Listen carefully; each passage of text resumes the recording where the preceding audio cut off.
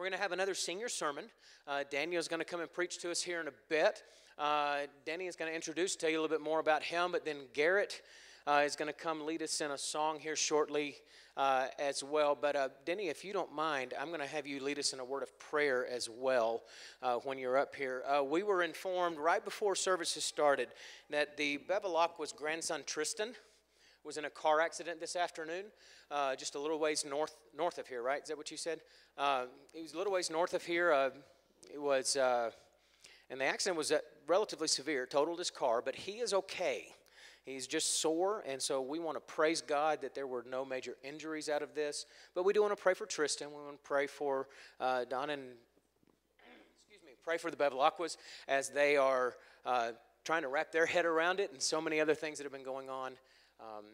But we're looking forward to that prayer because we're going to lift that before God. But Denny, I will turn it over to you to introduce our speaker tonight.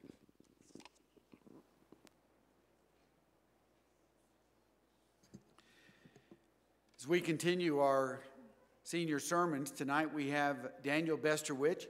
Daniel is one that came to us from California. And as most of you know, I've been at the Bible Institute a long time, since 1985. And in that length of time, I've seen a number of students that for various reasons drop out of school. And very, very rarely do they come back. A lot of times they'll say they're going to come back, and they don't come back for different reasons. Daniel was one that was relatively close to the finish line, but because of some issues that he had going on, did drop out of school. And we had hopes that Daniel would be one of the exceptions that would, as things got settled out in his life, would in fact come back to school. And sure enough, got an email from Daniel, and he said, would you guys take me back? And we said, of course, we'd love to have you come back. And so he made it happen and returned to finish up his schooling, and will graduate now in a few weeks. Daniel is one that has a heart for missions. His hope is, upon graduating in May, to start securing funds and would like to go to South America. Specifically, would like to go to Lima, Peru. We do have a school down there, and we also have another graduate that's working in Peru. But we're hoping that Daniel can utilize his language skills and also his love for missions in making that happen and going and working in South America. We would love to have another Bear Valley man in that area, and I know that Daniel's love for the Lord, love for his word, love for the lost will be something that will benefit him greatly as he goes and works in the mission field. So looking forward to hearing a message from our brother Daniel at the appropriate time. All right, let me lead us in a word of prayer. Father, we are thankful that we're able to come together tonight and to hear a message from your word. We do pray for our brother Daniel as he preaches, that he will accurately preach your word and that we will be good listeners with the intention of learning and applying the message that comes from your word. Father, we also want to bring before your throne Tristan and the information that the Bevilacquas have given us regarding his accident. We are thankful that he apparently has escaped serious injury, but still accidents, especially those that total vehicles, are traumatic events. And so we pray for his mental and emotional well-being as well as his physical well-being. We also want to continue to lift up the Bevilacqua family, Rodney and Don, as they are dealing with various health issues. In addition, we continue to remember Shana K. Jones and Greg Swackhammer and the various health issues that they are dealing with. Father, we want to praise you tonight. We want to glorify you in our song and in our time of studying your word. We're grateful for the Bear Valley congregation, for the many ways that you've blessed her. Pray that you'll continue to watch over all of us. And this we pray in the name of our Savior, Jesus. Amen.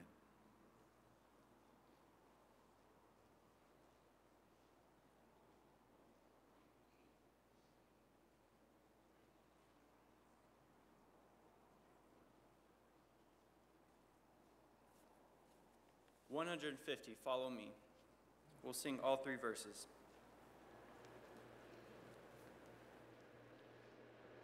I traveled down a lonely road and no one seemed to care. The burden on my weary back had brought me to despair. I oft complained to Jesus how folks were treating me, and then I heard him say so tenderly, my feet were also weary upon the Calvary road. The cross became so heavy, I fell beneath the load. Be faithful, weary pilgrim, the morning I can see.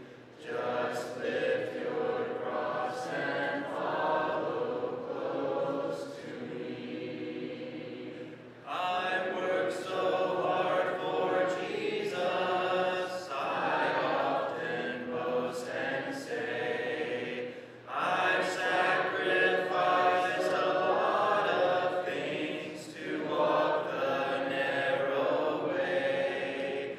I gave up fame and fortune, I'm worth a lot to thee.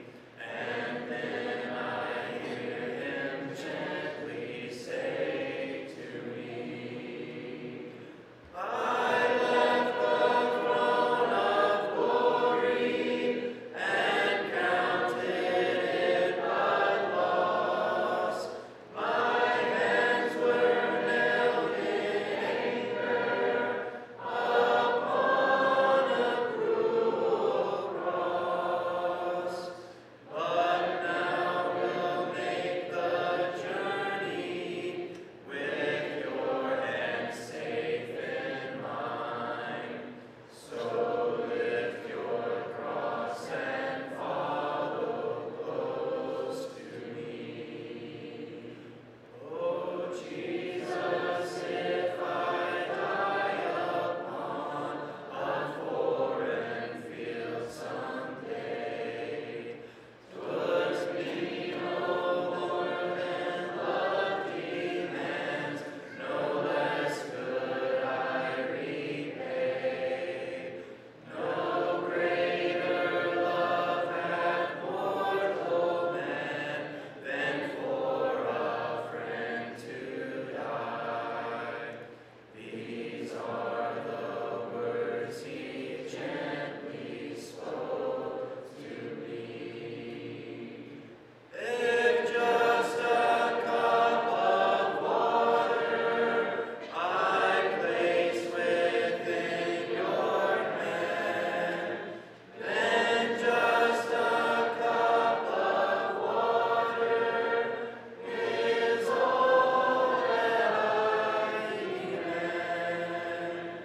But if by death to living they can thy glory see, I'll take my cross and follow close to thee.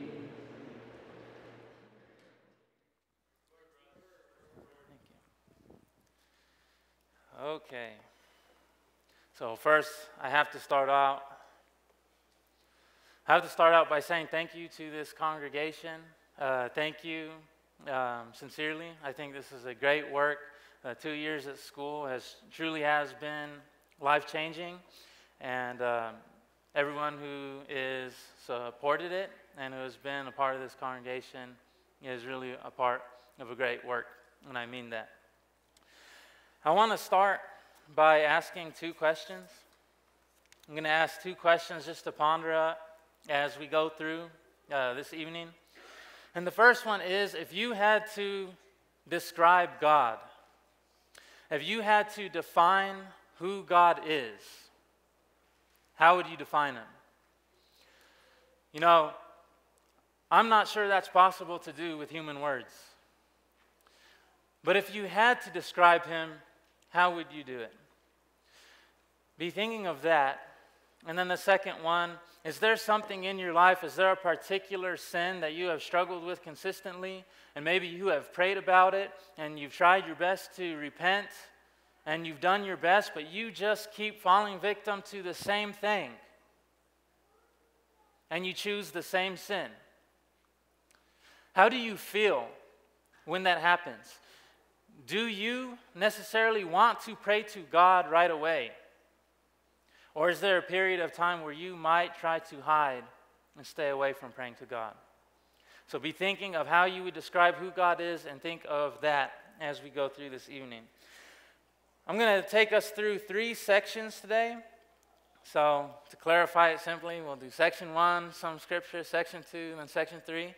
And then I'm going to give you 3 examples after that. So we'll do 3 sections and then 3 examples. Then we'll go to one last passage of Scripture to show the importance of it. And then I'll leave you with that illustration. So if you're willing, please turn to Exodus chapter 2, and we'll start there. And bear with me because we'll turn to a few scriptures today. But the first one, and I'm going to give you 3 in section 1, is Exodus chapter 2. And I'll read starting in verse 23. And it says in verse 23 of Exodus 2, "Now it happened in the course of those many days that the king of Egypt died, and the sons of Israel sighed because of the slavery. And they cried out, and their cry for help because of their slavery rose up to God. So God heard their groaning, and God remembered his covenant with Abraham, Isaac, and Jacob. And God saw the sons of Israel, and God knew them." God knew them. That's a word meaning it was in his mind. He was aware of the suffering and the pain they were going through in slavery. It was present in his mind, and it would continue to be. And so God sees them in slavery. This first section is God saves his sons and daughters from slavery and death. He saved his sons and daughters then from slavery and death, and he saves his sons and daughters today from slavery and from death.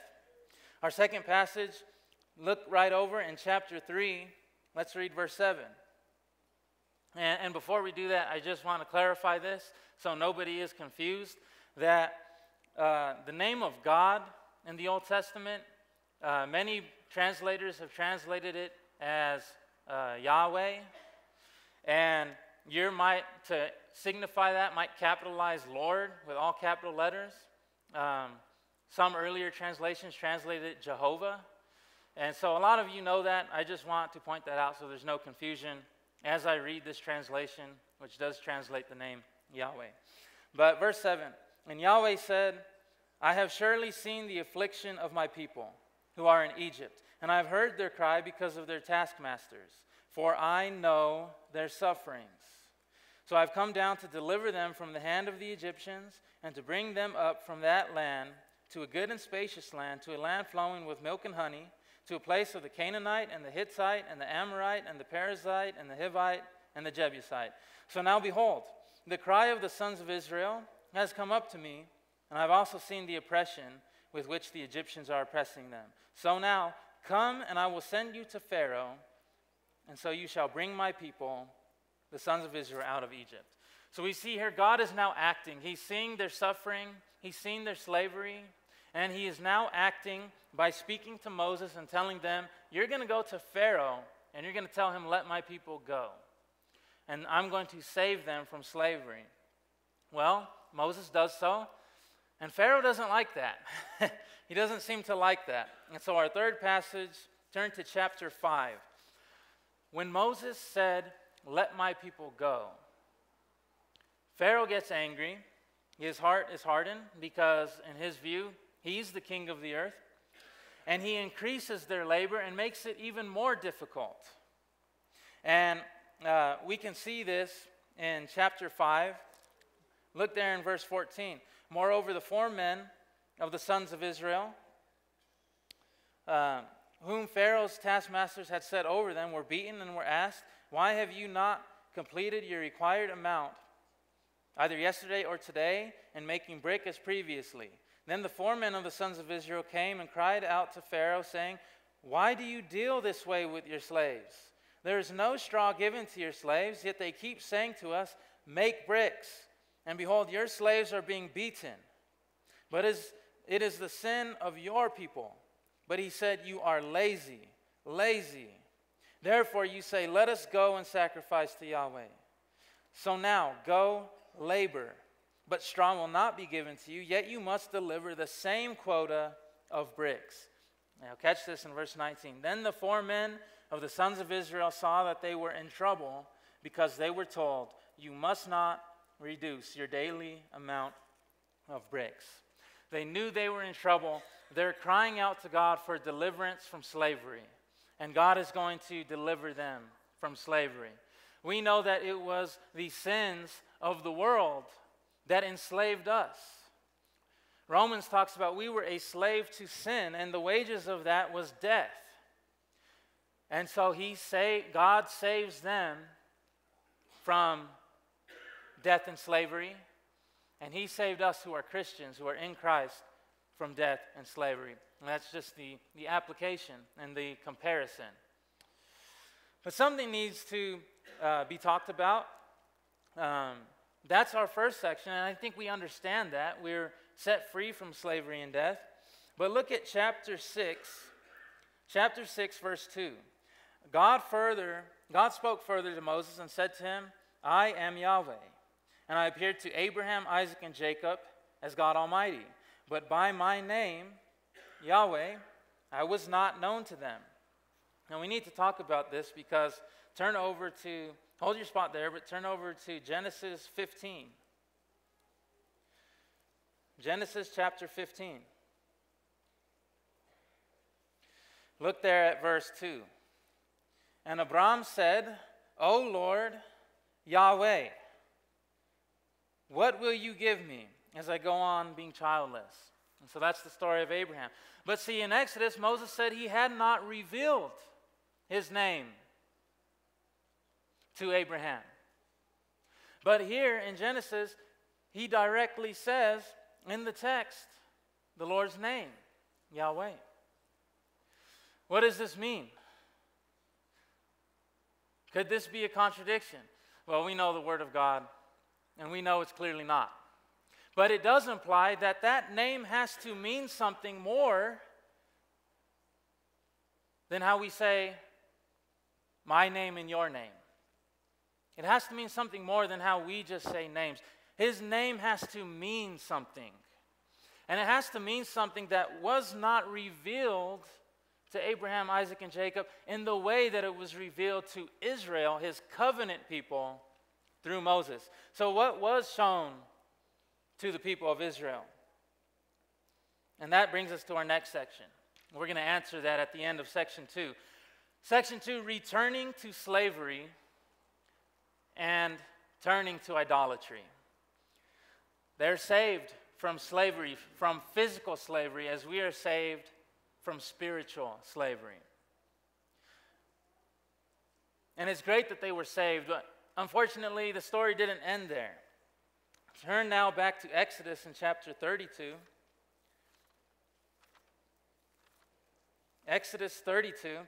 They have already been saved from Egypt. They've already crossed the Red Sea. Now God is giving Moses the law on the mountain. And look at chapter 32.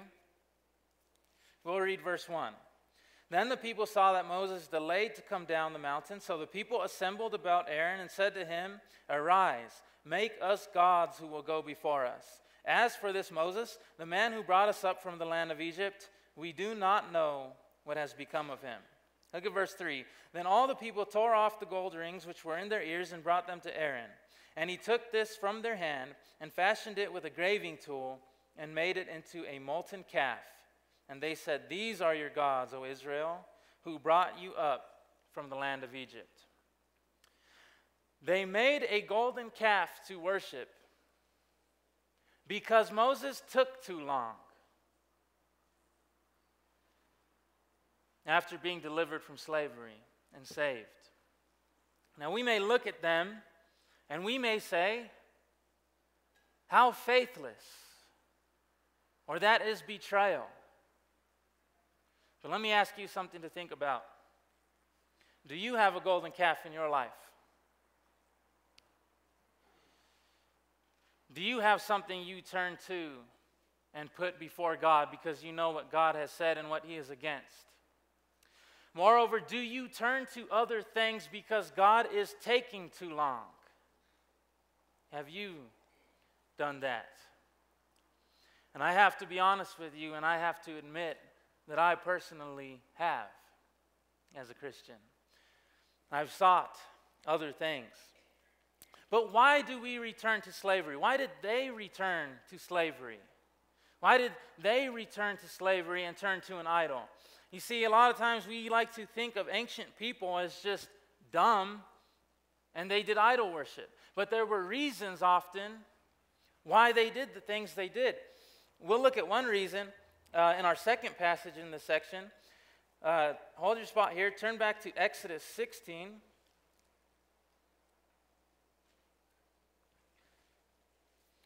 Exodus 16, verse 2 and 3. He says, "And the whole congregation of the sons of Israel grumbled against Moses and Aaron in the wilderness. And the sons of Israel said to them, 'Would that we had died by the hand of Yahweh in the land of Egypt, when we sat by the pots of meat, when we ate bread to the full. For you have brought us out into this wilderness to put this whole assembly to death with hunger.'" You see, there was a real fear we're going to die of starvation. You know, they're in the wilderness, and we're not in heaven yet. Isn't life difficult? Isn't life hard? Might it be that our physical life seems at times it's just too hard? Might it seem that the Christian life, or just following God, it's just too hard? Or I keep sinning, I can't do it anymore. I'm not strong enough to do it. Maybe my life will be easier if I went back. If I went back to how it used to be. But it wasn't the case, because things were not better. When they were in slavery, they were crying out for help. They wanted out of there. And when we were in slavery and we found the truth, we wanted out of it. We wanted forgiveness of sin. But when life gets so hard, and I might be having so much anxiety, so much depression, so much fear, I don't think of the bad times, and I think maybe I'd be better off if I went back to those things. And so we see the hardship of life gets to us. Another one we'll see, though, our third passage is Numbers 11. So again, hold your spot in Exodus, but go to Numbers 11.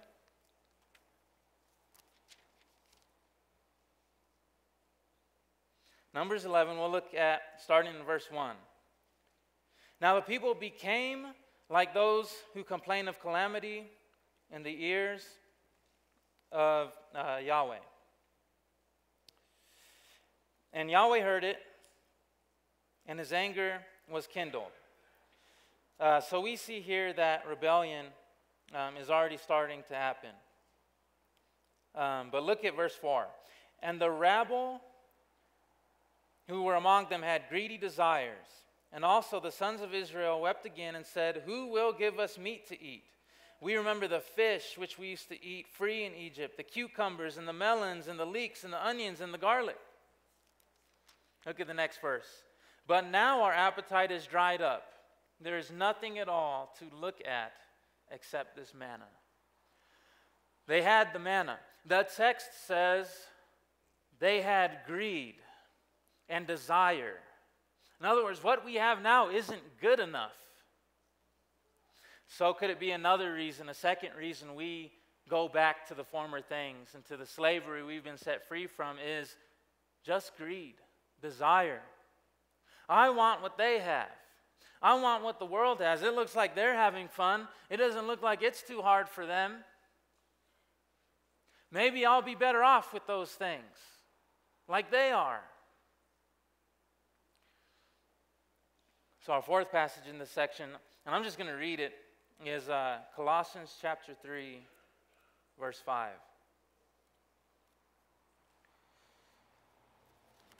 Colossians 3:5 says, therefore, consider the members of your earthly body as dead to sexual immorality, impurity, passion, evil desire, and greed, which is idolatry. Greed is idolatry. But is greed just having to do with money? If it was, the Israelites certainly didn't have a lot of it. But they still wanted more. See, can we not covet more? Can we not seek more and not be happy with what we have?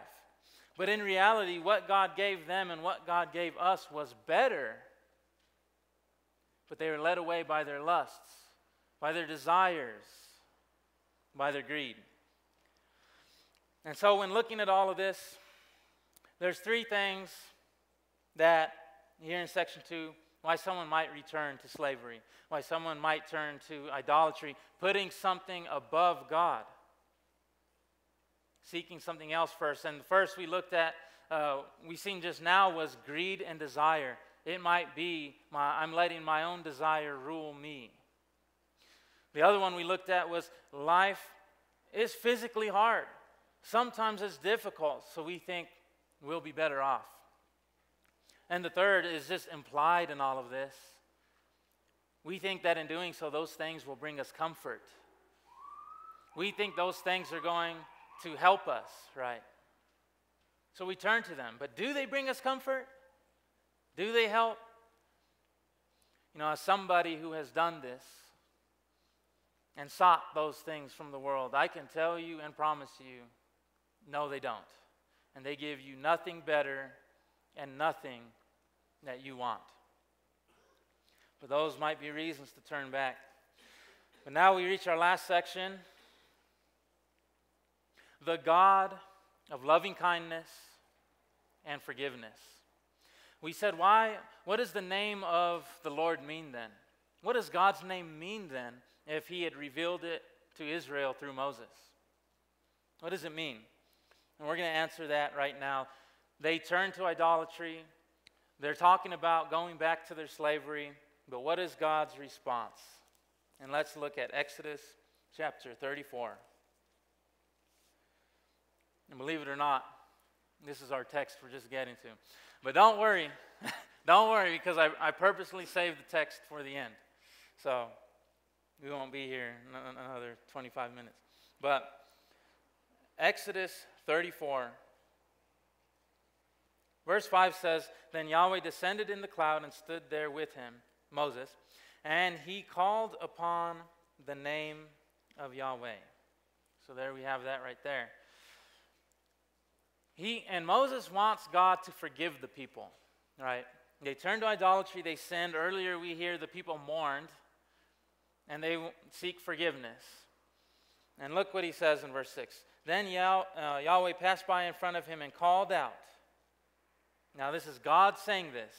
And he says, Yahweh, Yahweh God. See, he's describing himself.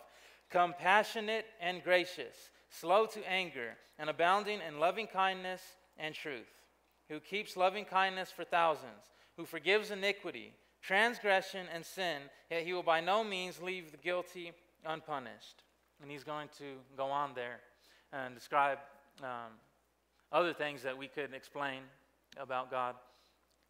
But the point is, we're going to see something about God. for these people who turned away from him. We're going to see his compassion, that he's a God of grace, that he's slow to anger, he's loving kind. We're going to see all of this in him forgiving sin. So we could spend our life describing God. But we're going to focus on God, the forgiver, the forgiving God. You know, this was revealed to the people of Israel when they turned to idolatry. And I suggest to you that the rest of the Old Testament explains and shows more and more about who God is and his character. And I also suggest to you that we do not see that full revelation until we see Jesus Christ. You know, it's manifested in him, the character of God. It is made known to us in him. But he's forgiving. And so we know they're saved from slavery as we are. We know they turn away and they turn to idolatry. They're wanting to go back to slavery. But last we see a God of forgiveness. So now I'm going to give you 3 examples of this God of forgiveness. And the first one is the beginning. Genesis chapter 1, Adam and Eve is our first example. They felt naked after they sinned because they sinned.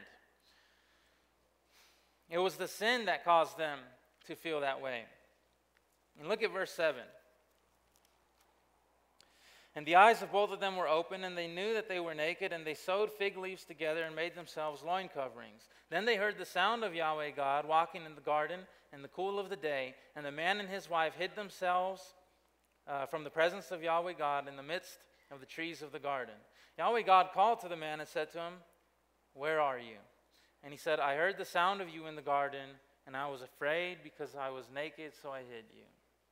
Now, does that sound like a furious God who you sinned, and now I'm going to come and punish you and destroy you and hurt you? We already hear in Exodus, he will not leave the guilty unpunished. So there was a consequence for what they did, but he's just walking in the cool of the day, and he simply asks, "Where are you?" And then you drop down to verse 21. Then Yahweh God made garments of skin for Adam and his wife, and he clothed them. They were naked and ashamed and humiliated because of their sin. And they're hiding from God, and God clothes them. The forgiving God. Look at Genesis chapter 4. Our next example is Cain. Although we don't know we don't know the rest of his life, but we can still see God's compassion. We can still see his compassion because when Cain is thinking about murdering Abel, God says, "Why is your face fallen? If you do good, won't your face be lifted up? Won't you feel good if you do good?" But Cain doesn't listen, and he murders his brother. But when you see that, drop down to what Cain says after he murders him, when God gives him his punishment. Cain said, in verse 13, Cain said to Yahweh, "My punishment is too great to bear." Look at God's response in verse 15. So Yahweh said to him, "Therefore whoever kills Cain, vengeance will be taken on him sevenfold." And Yahweh appointed a sign for Cain so that no one who found him would strike him. Even after murder, God shows compassion. And our third example is Israel themselves. Turn to 1 Samuel chapter 12. And this is probably one of the most personal and intimate sections of the Bible for me because of personal sin. 1 Samuel 12, to sum it up, they ask for a king. They already have a king. God is their king. But they're seeing what other people have. They're seeing the world around them. And they're asking for a man king who in no way is better than having God. It's revealed to them that they sin, and they see the thunder and the rain and the storms, and it says that they are in fear, they're in terror.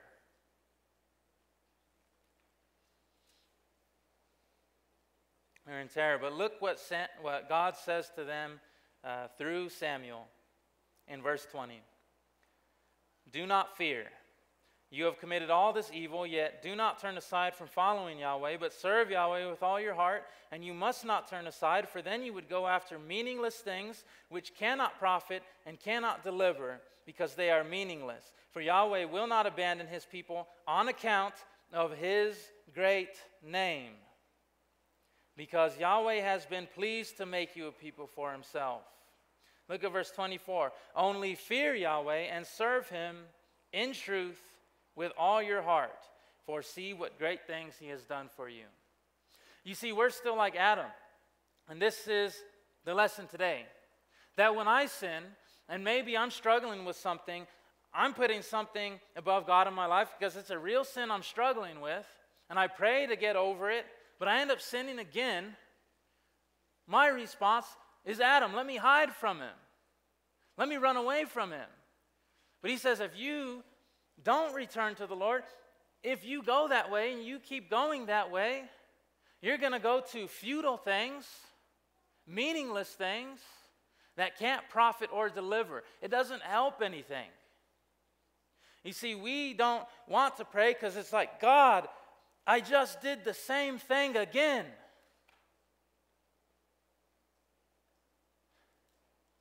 We want to run away from God, and God wants us to run to him, catch this, when we sin. And that's the hard part because we don't feel good. We feel guilt. But when we don't want to pray in those times, God is saying, that's when you need to pray. Come to me. And so if you'll just give me a couple more minutes. I said I would give you those 3 examples and then leave you with one more passage of Scripture and an illustration. So based on what we're talking about, what do we, knowing who God is and that he's the forgiver and that we need to run to him when we mess up so that we can be helped with our sin problem, turn to 1 John. 1 John chapter 2.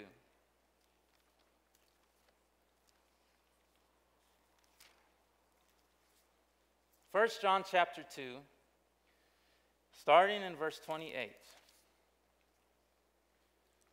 And now, verse 28, and now, little children, abide in him, so that when he is manifested, we may have confidence, and catch this, not shrink away from him in shame at his coming. Sound familiar? If you know that he is righteous, you know that everyone also who does righteousness has been born of him. See how great the love the Father has given to us that we would be called children of God, sons and daughters of God. And we are. For this reason, the world does not know us because it did not know him. If you will, drop down to verse 6. No one who abides in him sins. Means continues to sin, continues to walk in sin and go that way. No one who sins, continues to sin, has seen him or has come to know him. Verse 8, the one who does sin, again continues, is of the devil, because the devil sins from the beginning. The Son of God was manifested for this purpose, to destroy the works of the devil. Look at verse 10. By this the children of God and the children of the devil are manifested or made known. Everyone who does not do righteousness is not of God. So you have children, sons and daughters of the devil, and you have sons and daughters of God. And so here's the illustration I'd like to leave with you. If you're here, if you're in Christ, if you're a Christian, and you have that good, happy, loving relationship with God. You love God and God loves you. But you have the sin problem, as we all do. You have the sin problem. You know, I don't have children, but I would assume that a lot of people in this congregation have children. And so you're in that same loving relationship with your child like how we are with God. You are with your Father. Now, can you imagine the most evil, wicked, nasty, ugly person wants to come when you're with your child and try to take your child away? What's going to be your response?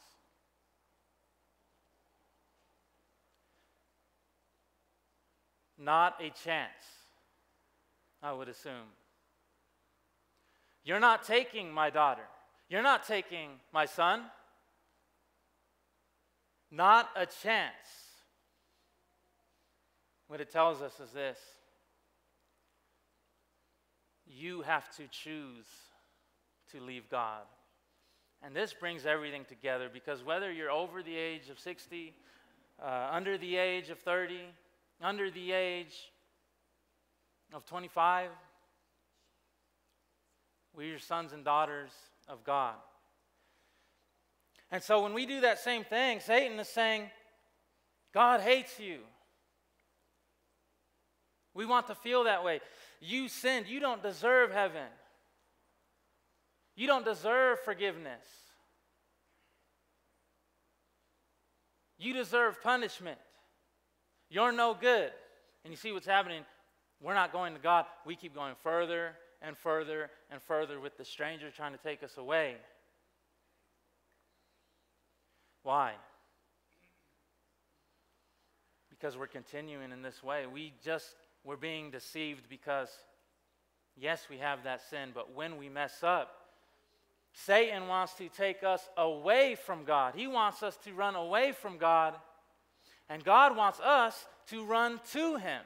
That's going to stop us from continuing to sin. And you know, I think in the church we have to get away from this mindset where we think we have to look perfect all the time. Because what about the person who's sitting down who's not perfect, who's struggling with this problem? I feel I can't go to anyone because everyone's perfect. And guess what? I'm not. I'm not.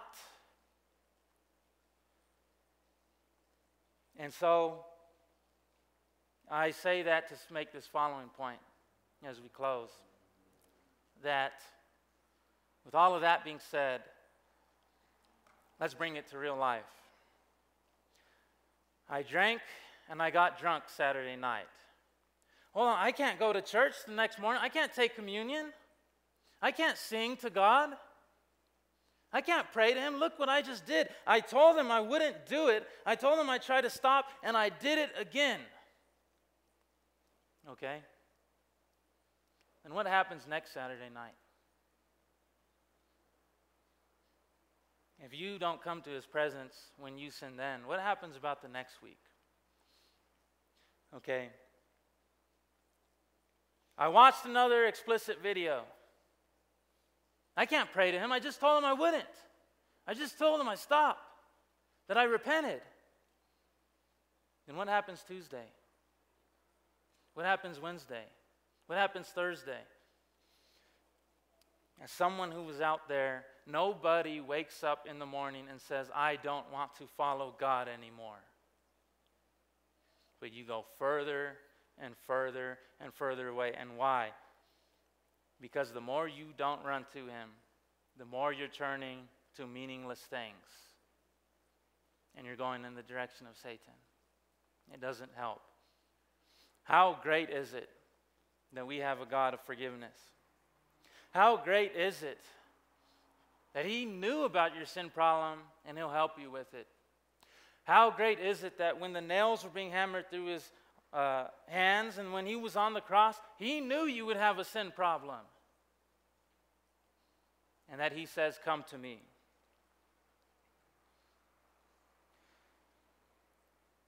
When other helpers fail,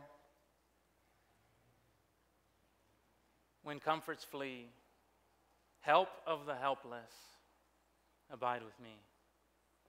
Change and decay, and all around I see. Oh, you who changes not, abide with me. sisters, brothers, stay with him. Abide with him. Because he loves you, and he's always ready to forgive you and to help you, not hurt you. Thank you.